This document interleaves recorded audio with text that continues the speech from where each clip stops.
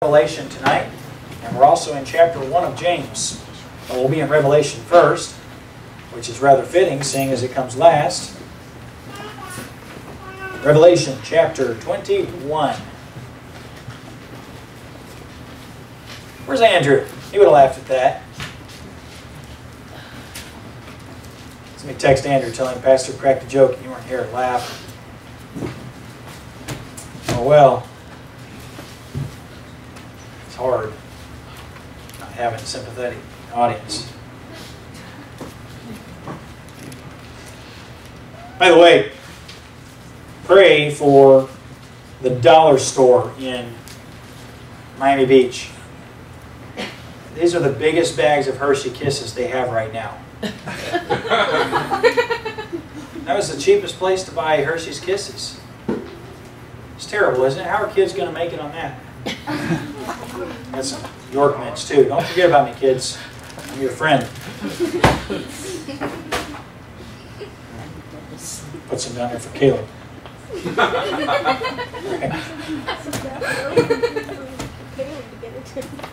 We're in Revelation 21. Aluminum foil in the diapers. Works. I've had many mothers report. And I just want to tell you something. If there's aluminum foil in the diapers, I did not give it to them. Okay? Because I peel them for the little ones. I, take it out of the wrapper and let them pick it up. So, it is what it is. Revelation 21, verse 1. I saw a new heaven and a new earth, for the first heaven and the first earth were passed away, and there was no more sea.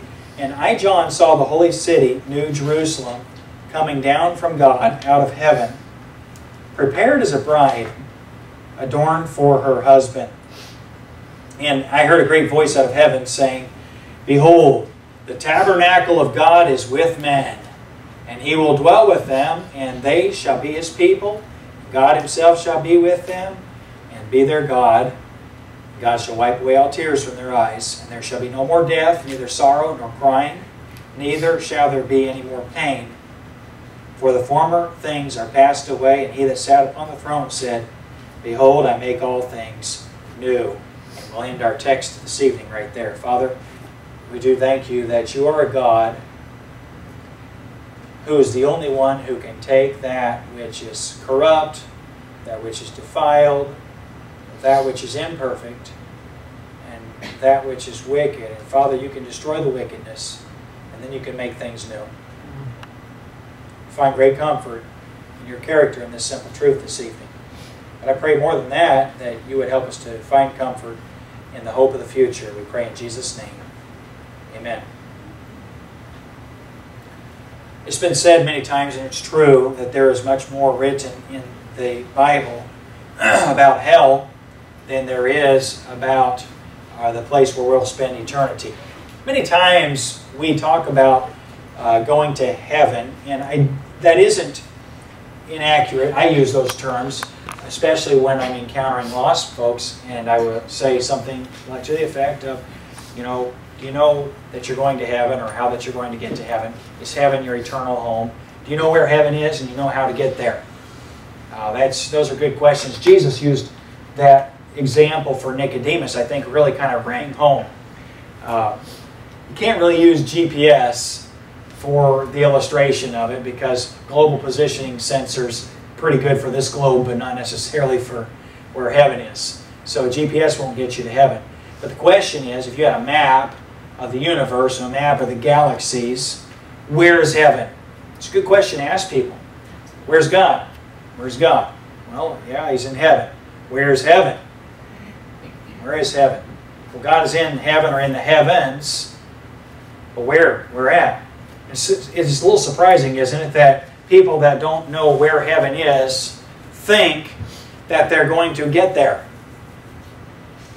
I don't know about you. Sometimes I happen on the right places.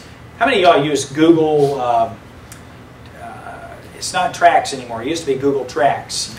But you check your timeline on Google to see where you're at. Does it bother you a little bit that Google knows where you are every minute, every day, and actually has a record of it for as long as you've had a smartphone? Doesn't bother me either. I used to think, oh, I don't know about this, but I thought if I ever get accused of anything, and they say, well, where were you at such a time, at such an hour? I just pull out my cell phone and I'll look it up, and I can tell you the precise GPS location where I was. Well, I use it, like if Melissa and I were out, we like to drive. And if we're out driving somewhere and we happen on a spot, something we like, and I can't remember what it is, I just figure out when it was and go on Google Tracks and track myself, and boom, I can find it.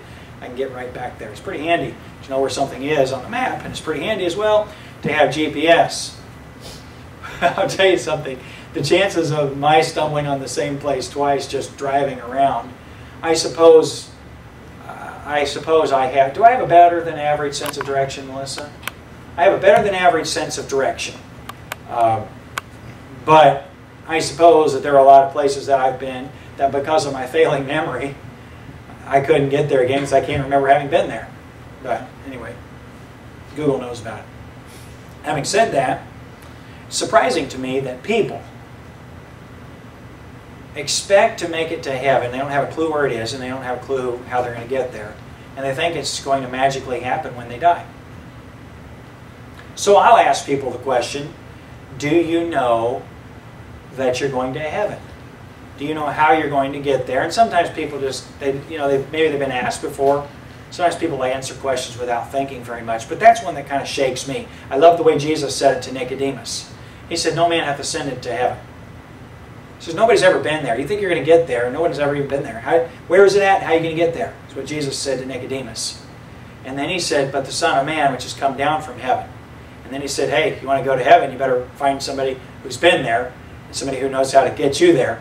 And that's me, Jesus. As Moses lifted up the serpent in the wilderness, even so must the Son of Man be lifted up, that whosoever believeth in him should not perish, but have eternal life.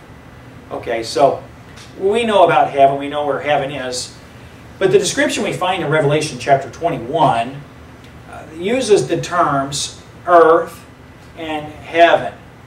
And heaven is up and earth is below. Now I recognize that Kyrie Irving and LeBron James, no, not LeBron, Kyrie Irving and Shaq are confused about the shape of the earth right now. Maybe. I like it though. I would like to write an article supporting their position just for fun, but sometimes people want to take me seriously, so I better not do that. But the reality of it is, the sports stars that know everything about everything. Kyrie Irving says that the earth is flat, and Shaq on NBA Insiders said that he believes Kyrie's correct, and that the whole thing is like the Illuminati and a conspiracy kind of thing to convince people that the earth is round. Anyway, I love it. If you're going to buy into a conspiracy, it's a great one. I like it. So, the more ridiculous it is, the better, right?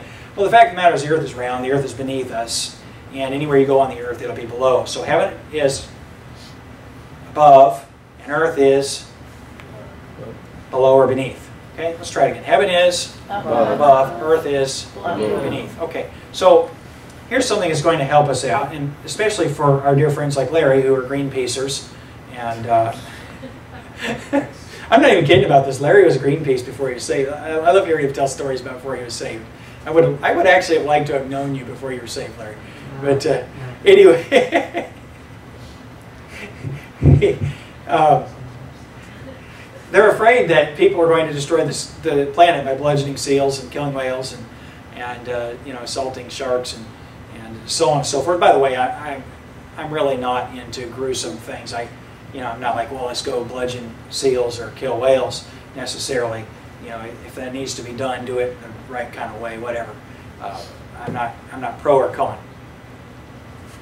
But they're afraid that man is going to wreck the earth. I mean, they're really afraid man is going to destroy this earth. And can man do damage to the earth? Yes.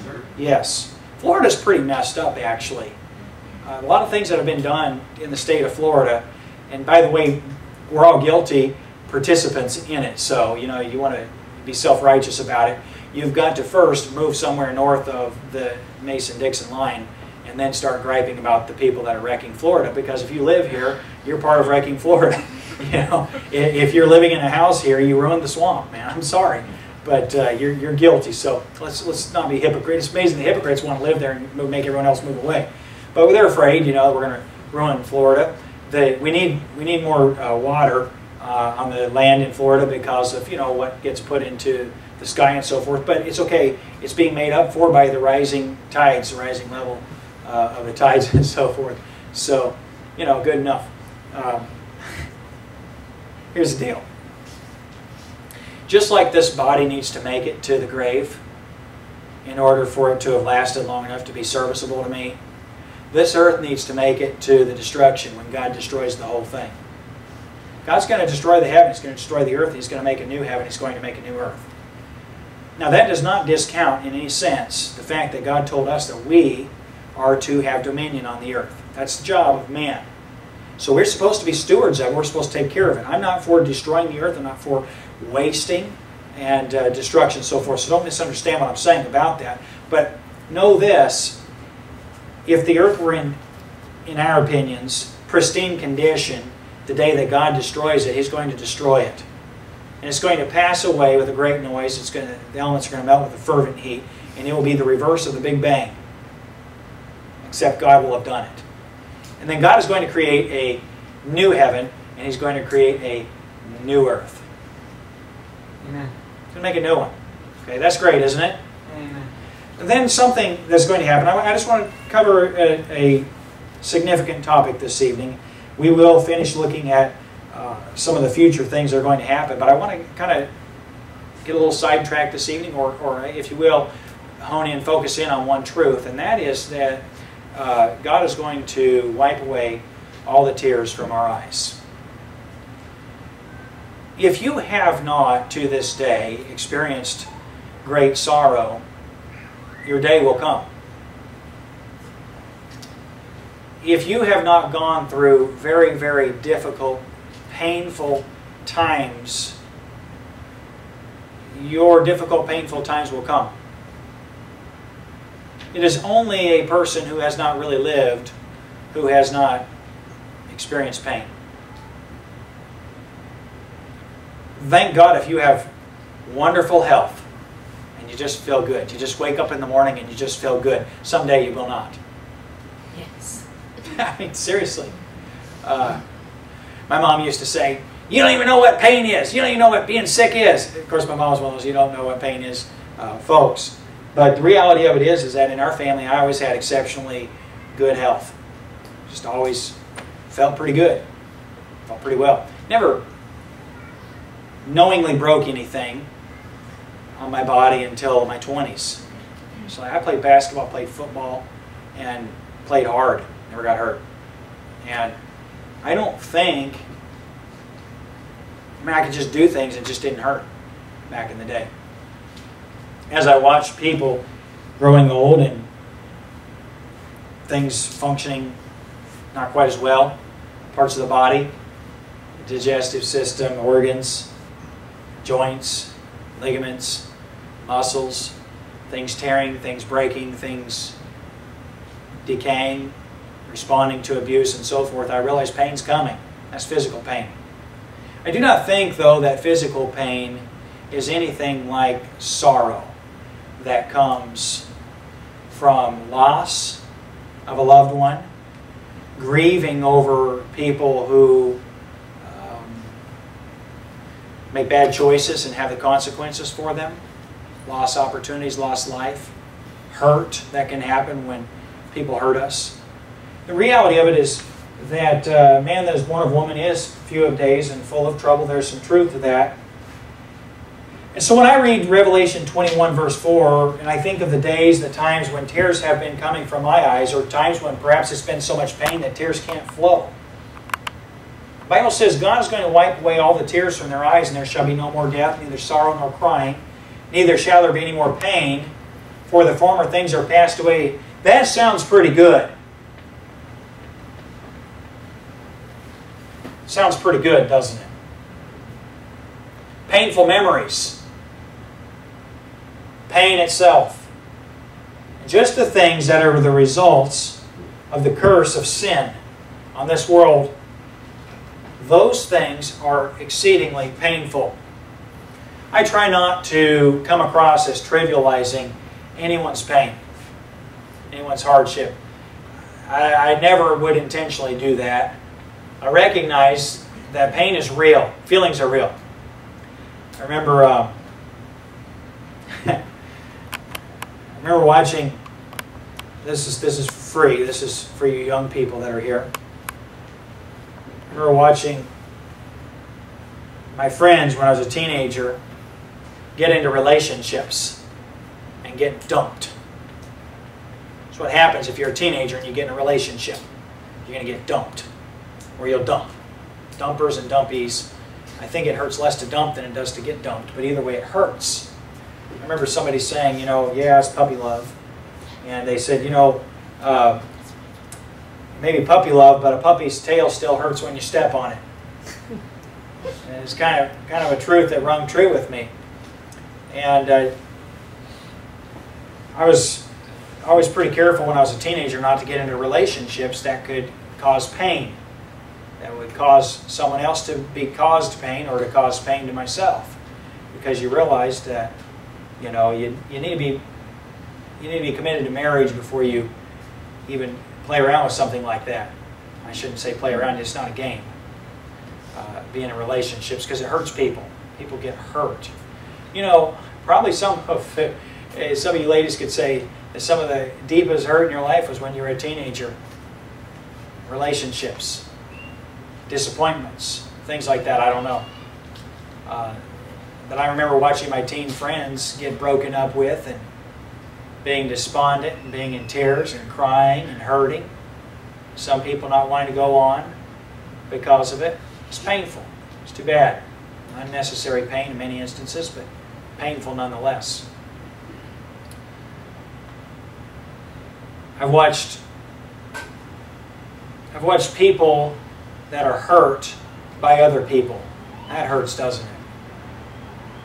Watch people that have people not care about their feelings or not be concerned about doing right by them and cause them hurt, cause them pain. It's hard to watch, it's hard to see. I'm very sympathetic toward it. Watch adults go through it. Sometimes because of choices that they've made, sometimes just because of circumstances that happen in life. Losing a loved one. Losing a loved one is something that is a heaviness and a sorrow on the heart that can't be described. Sometimes it's a pain that you don't even know you're going through. It hurts so bad it just becomes what you're accustomed to feeling. Those pains are hard. And there's some of the things that make even people who know Jesus despondent and sad about life. Life can be painful, my friend. Life can be tough. But rejoice in this truth. There's going to come the day when there will be no future pain, and past pain will be wiped away. It's a great, precious promise, isn't it? So, what do we do about today, and what do we do about this present life that we live? Because, friend, there isn't a promise in the Scripture that in this life there is no pain. And that's where we get practical, isn't it? It's great to think about the end of a thing, and it's great to focus on the end, recognizing that the end result is good and therefore the pain is worthwhile or temporary enough that it, in perspective, isn't so bad. When you feel pain, though, it doesn't seem as though temporarily it isn't so bad, does it? Anybody ever push themselves physically? Running, exercising, or doing something extreme like going faster than walking? I have on occasion. I know what my body tells me isn't true, but what my body tells me when I'm running is that if I don't stop, I'm going to die. Whatever you're doing right now, my body talks. Does your body talk to you? Mine does. My body has, I got like voices in my hands, my arms, my feet, my legs, my lungs, my heart. They all chatter at me while I'm trying to run. They sound like, you know what those parrots sound like? These indigenous parrots that are around? That's what my body sounds like when I'm running. It's deafening. It's just sitting there yelling at me, stop, stop, stop, stop, stop, you're going to kill yourself. You know, and killing me, whatever. Sometimes I push through things because, you know, hey, body's lying to you. You probably could, you know, run 50 feet and not die. My body doesn't believe it, but I know it's true. Or if you die, then you know, that'll be your last pain. It'll be okay. Tell yourself truths. And it helps, doesn't it? To know that there's what we call the light at the end of the tunnel. Know that there's going to be a breakthrough. There's going to be a time. You ever gotten, because of pushing yourself, have you ever gotten stronger? And you ever gotten more fit? You ever gotten your lungs to where you can breathe and you're running and you actually can run how you want to? I have a running app. Actually, I deleted it. But I had a running app on my phone. It was the Nike one. They messed it up. That's why I deleted it. Not because I've sworn off running forever necessarily. I had a running app that would say things like, congratulations, you've reached this place where you get to run a 5-mile run today. And it says, now what we want you to do is run 2 miles, nice and easy. And then run hard for 2 miles. And then run slow for this amount of time. And then sprint out your final mile. You know, the thing is, I have 2 speeds. Stop and go when I'm running. You know, I don't have this, you know. And then they use words like nice and easy. And those aren't accurate words to describe me and running. There's nothing nice, there's nothing easy, there's no, you know, run a leisurely, comfortable pace. It's one of the things it said one time, leisurely and comfortable running. Nothing like that. But you know what, if you continue and you go with the program and you actually work hard to try and do what it says, after a while you realize, hey, I'm running leisurely. This actually isn't that bad. Isn't that hard? And you know, sorrow and pain actually have that effect to where you come to a stage, you come to a place or a point where you realize, yes, this isn't bad. This isn't terrible. And I want to focus on that truth this evening. How to get to a place in life where sorrow, where pain, where hardship, where the things that cause tears and crying, how to get to the place where they aren't so bad. Where they're not so bad. See, a lot of times we think, oh, Pastor, why would anyone ever want to do that? Why would you want to, we look at it as though it's like, why would you ever want to trivialize big events or important things? I'll tell you why. So you can live this life out and not be a basket case. So that you can live this life and accomplish God's purpose for your life, it's important for us to know how to live and how to get through hardship. So that really was the message this evening. We know that there's going to be a time, and the first thing that we realize in verse 4 is that there's going to be a time when God wipes away all tears. Now let's go to James, and let's just look at a simple truth. James chapter 1. It says, James, a servant of God and of the Lord Jesus Christ, to the 12 tribes which are scattered abroad, greeting. So who are the 12 tribes? It's not that cult group in Port St. Lucie. It is the 12 tribes of Israel that are the diaspora. They're scattered around, and he's writing, of course, to believing Jews, believing Israelites.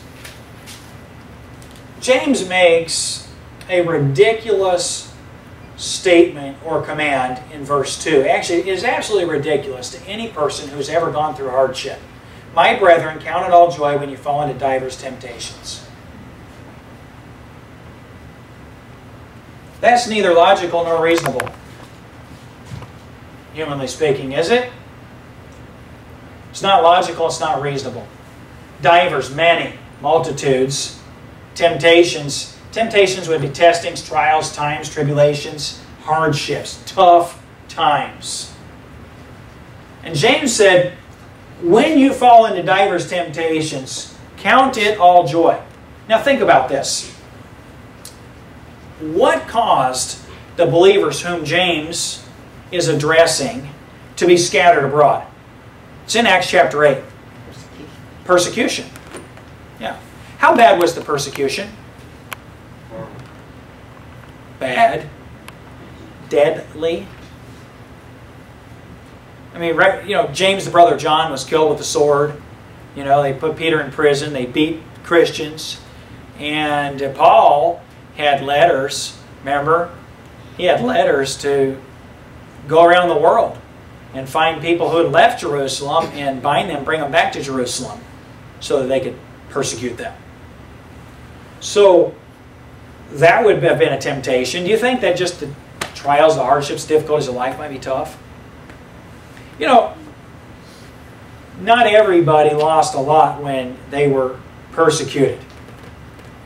In perspective, think of this. What happened in 70 AD? What was the world event, the major world event that happened in 70 AD? Yeah, Jerusalem was ransacked, right? How many Jews either were killed or lost everything in 70 AD? Pretty much all of them. Okay, so in perspective, okay, the Jews in Jerusalem persecuted the believing Jews in Jerusalem who were scattered abroad. A few years later, Jerusalem got destroyed. The people who persecuted the believers, what happened to them? They were killed, destroyed. Okay, if you lost your house in Jerusalem and you had to move to a region away from Jerusalem, in perspective, a few years later, that actually wasn't such a great loss. If you think about it, right? But there was physical loss. I don't mean to trivialize that. I want to emphasize that it did happen. I mean, listen, if you had to leave Jerusalem, you left your possessions. You couldn't take everything with you. You lost your possessions, you lost your houses, you lost your business, you lost your connections, you lost your family, you lost major, major losses. Not to be trivialized, but ultimately, who was better off, the persecuted before 70 AD or the persecutors before 70 AD? It's a no-brainer. I mean, in the end, certainly the people who were persecuted by the Jews got off far easier. Okay, that's perspective, but do you know that when you're going through it? No. So James said, "My brethren, count it all joy when you fall into divers temptations." And whom is he addressing? Those believers that were persecuted. Okay, from our perspective then, not their perspective, but from our perspective, does it make sense to say, boy, good thing. Good thing they were persecuted. They'd have never moved otherwise. The Bible says they that were scattered abroad went everywhere preaching the word. So the gospel was preached around the world as a result of the persecution. So the scattering. James mentions to the 12 tribes which are scattered abroad. Greeting. Hey guys, from Jerusalem.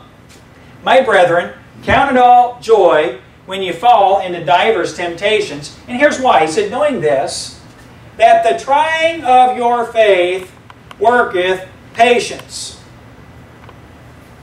Now patience is valuable, and I think all of us would agree, if we were to choose between patient and impatient people to be associated with, I think we'd agree that we'd take the patient folks, isn't it so? In other words, patience, I don't tend to see as such a virtue in me, but I definitely see it as a virtue in you. So, we value patience, don't we? When people, you ever had somebody and you realize they're very patient with you? Like, wow, this person's really patient with me. Like, wow. You know, they're really, I appreciate it in people, right? So patience is valued, it's a virtue in others. And James is trying to help believers to understand that patience, stop that, that patience is a virtue, stop, in us. Charlie messed with the sound. Be patient, Charlie. Okay, so now,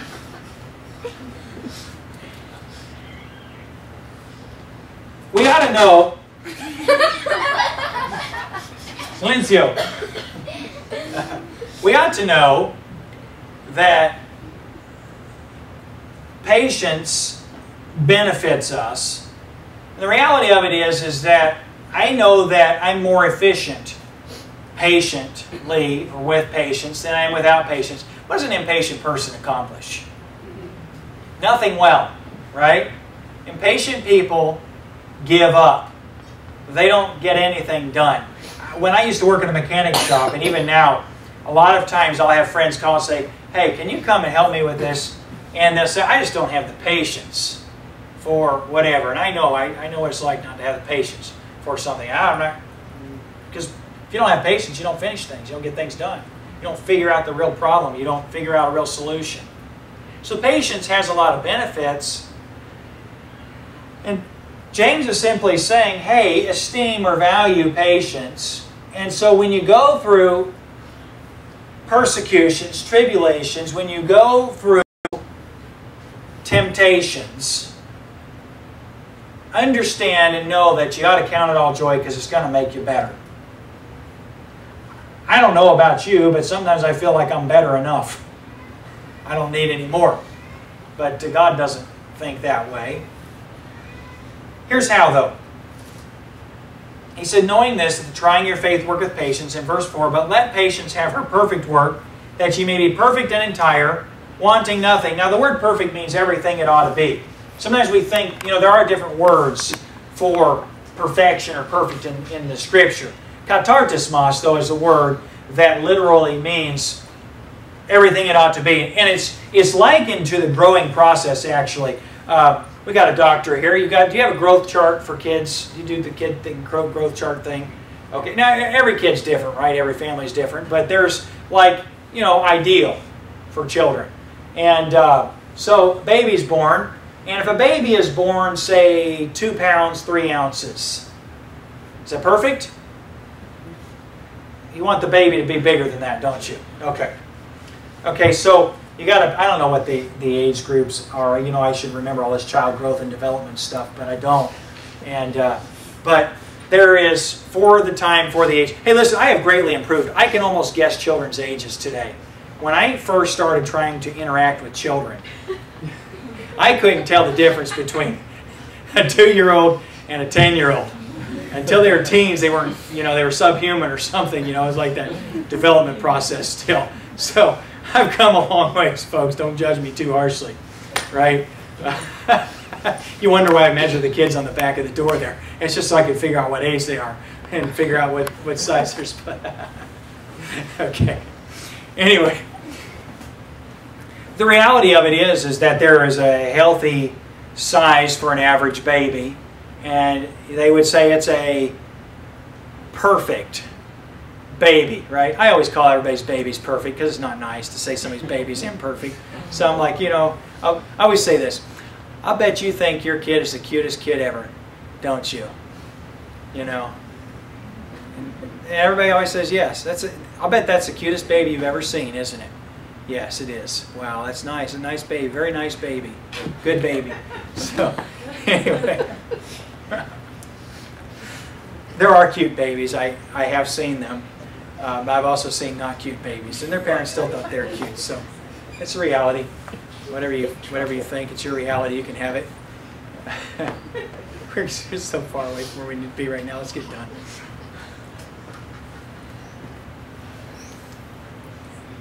So when you see a toddler, and it's the right size for a toddler, there's perfect. When you see if I see Caleb at the drinking fountain, pressing the button, and running water down his shirt, down his pants, and onto the ground,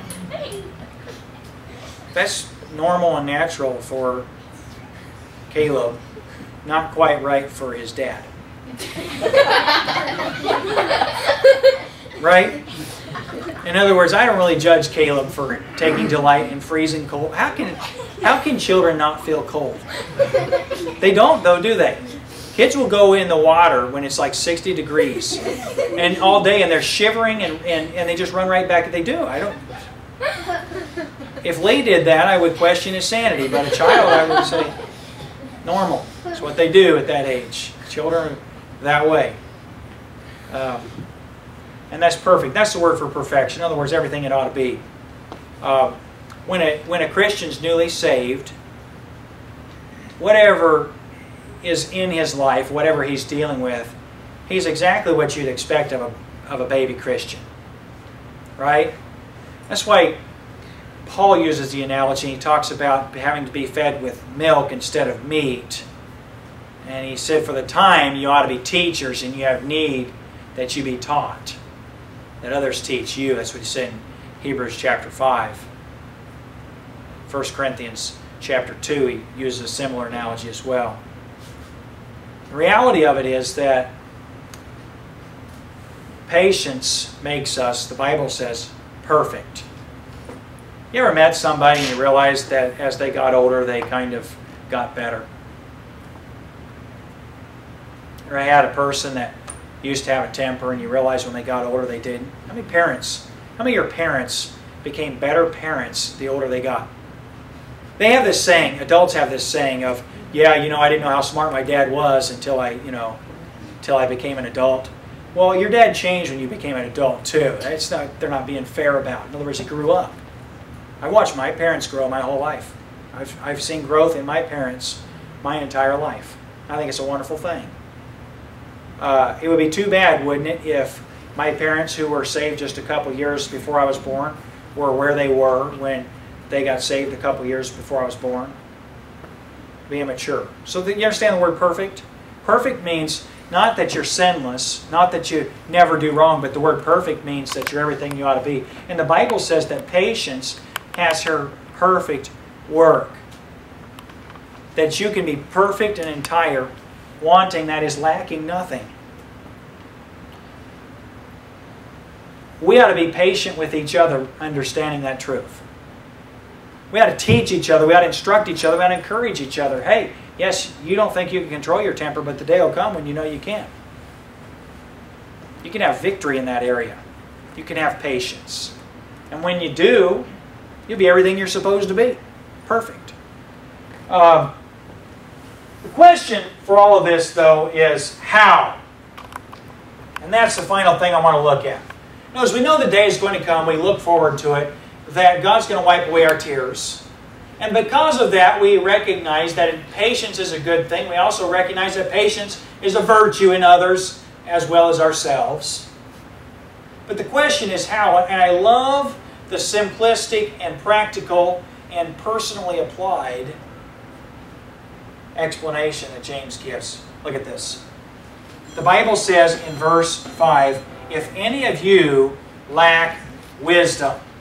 Now, I have heard James 1:5 preached by itself a lot of times. How do you get wisdom? Ask of God. My friend, wisdom is this, in the Hebrew it's the word hakmah, which is a word for skill. In the Greek it's a similar word. It's a word that just means skilled. Able to use or apply knowledge. So the Bible says if any of you lack wisdom, and I've heard people preach, well, you know, if you lack wisdom, this is how you get to be a wise person. Well, you can read Proverbs for that. You learn how that if you seek wisdom, if you seek her as jewels, or you seek her as gold, or seek her as silver, you'll find her. If you search for her as for silver, you search for her as for hidden treasures, you'll find wisdom. But that's not what James 1:5 is saying with wisdom. The word wisdom is the application of knowledge. And there's been a command to let patience have her perfect work so that you can be perfect and entire. And the question is, how in the world can I do that? And the how in the world that I can do that shows that I lack wisdom to have patience. So wisdom for what? Well, wisdom on how to be patient. If any man of you, or any of you lack wisdom, let him ask of God, that giveth to all men liberally and upbraideth not, and it shall be given him. One of the best prayers I ever learned, and this is not vain repetitions, just in case Charlie or Taj are about to judge me wrong here. But my best prayer sometimes is, God, I have no idea what to do. And God, I don't know what you're doing. You know, I've had people say, you should never question God. And I found that you should never challenge God. You should never say, God, you're wrong to do this, or God, you ought to do this. But you know, it's a pretty smart thing to say, God, what are you doing? And I'll tell you, it's one of the best things you can ask while you're learning patience. When you're going through a trial, through a time, or a testing. The first reason is because it brings, first of all, an awareness that says, God, I know that you are working in this situation, and I believe you, and I believe your word, and I believe that all things are good for them that love God. And a lot of Christians just immediately tell God, God, this is not good. And they literally rebuke God himself. I have heard Christians say, and I shudder at the phraseology of it, but they say, you know what, my life is like hell. I've had Christians say that to me. They don't know what hell is. They're using a word, and they're using it almost akin to a swear word, but they really believe their life is so terrible, and they think it's terrible because they think God doesn't know what He's doing. And friend, God does know what He's doing. And one of the best things you can ever say is, God, I know you know what you're doing. I do not. And I need wisdom. I need to know what you're doing. It's real help. You know, if I know what something is for, it's a lot better, isn't it? You ever try to help an animal that has a thorn in its foot or some kind of an injury? We were talking about this last week, Stacy, giving cats worm pills. You know, it would be nice if you could just say to a cat, hey, you got worms, take this pill. Do cats ever take it kindly when you try to help them with pills? What do? Well, you wrap them in a towel, pry their mouth open, put the pill in their mouth, hold their mouth closed, and then they go, and they're good to go after that. Right? Wouldn't it be nice if the cat would say, if you would please kindly tell me why you've strapped me in a towel? Oh, since you asked, you've got worms and I'm trying to give you a pill. It's going to hurt, but you'll live. Otherwise, you'll die a miserable, worm-eaten death. And then you give it its... Right? Listen, friends, sometimes the things we're going through in life seem as though God Himself has got His hand in His face against us or turned away from us. And that's the reality of some of the circumstances in life. And I think that the more seasoned believers here could raise their hand and say, I know what you're talking about. And they could say, this has happened in my life and I could not see God's hand, but I know now, looking at what God did, or I know because I asked God, that God showed me what He was doing. And friend, I have had instances in my life where even when a trial was there, that I knew what God was doing. I'll tell you something, it sure made it a lot easier to go through the trial. And then there have been instances in my life when I've said, God, I do not know what to do. I don't know what to do. I've learned that's a pretty good thing to say. Pretty intelligent thing to say, both to people and to God. You know, if you don't know, don't pretend to. Don't really help people a lot pretending you know what's going on when you don't. I don't know, but I plan on it. I'll let you know when I do. I've had to answer that to people a lot of times. What are you going to do? And I have to find out. Don't know. But I know this. I know God. And I know God knows what's going on. I know God knows what to do. And I know that because I know God and He knows what to do, that God's going to give me wisdom, so I know what to do. And I can go through anything that way. Before I was married, people used to say, I was an assistant pastor for a while before I was married. I was working on getting married, but I hadn't gotten it completed yet. My wife was a little slow coming around on it. And people would say, well, you know, easy for you to say that, you know. You've never been married. Everybody had the you never been married thing? It used to intimidate me just a little bit. People would say, you've never been married. You don't know what you're talking about. Well, what I would tell them oftentimes is what the Bible said. I'd say, well, here's what the Bible says. And they'd be like, well, you've never been married, so you don't know what you're talking about. And I realized from reading the Word of God that a prophet is a person that says, thus saith the Lord. And if it's true, because God said so, it's true. And it really doesn't matter. In other words, my experiencing it may validate it for them somewhat, may be a help to them, but it doesn't make it any more or less true. And it doesn't make me any more or less obligated to give them the truth if that's my duty, my responsibility. And realize I don't have to go through something in order to know it's right. I'll give you a couple for instances to illustrate this. I'm almost finished. Sometimes we think that a person has to have fallen or failed in an area in order to be an expert in it.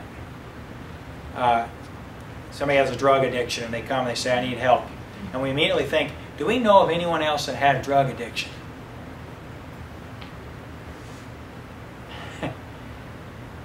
A lot of times we put people that are struggling with the same thing that that person's struggling with together and try to get them to help each other. Neither of them know what to do, or they wouldn't have the problem.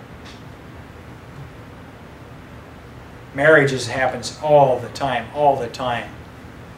A couple struggling in their relationship, and they're having some problems. And we try to find somebody that's in a similar circumstance to them to tell them how to get through it. You know the best thing to do with a couple that's struggling in a relationship? Find someone who's not struggling in their relationship and emulate them.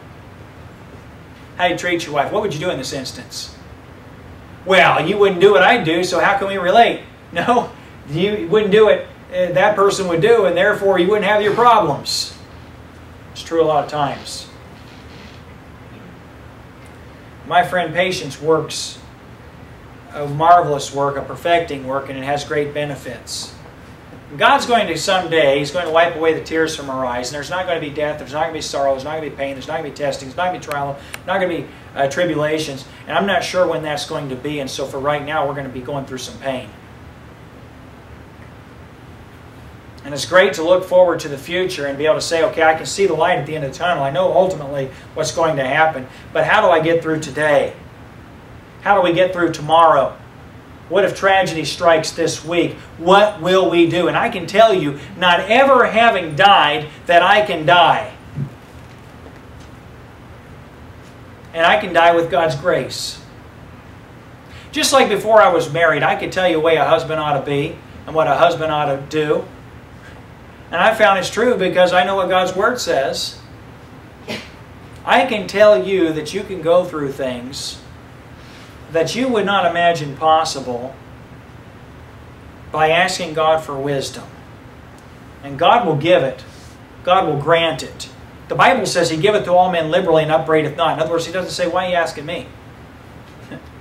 Why do you think you deserve to know? No, God is working in your life. He's doing something. And if you ask Him, God, what are you doing? God will say, here's what I'm doing. And here's grace. Here's wisdom to be able to go through this circumstance. Here's how this will help. And friend, you can ask God, and God will tell you. He'll give you help. And I just can't think of much more of a practical truth for people that I guarantee will go through temptation. You. When's it best to learn a truth like that? After you go through temptation, during temptation, or before temptation? It's best to know before, isn't it? And I hope it's a help to you. Father, thank you for what we've learned this evening. I pray that you would help us to believe it and to be ready to live it for your glory. We pray in Jesus' name. Amen. You're dismissed.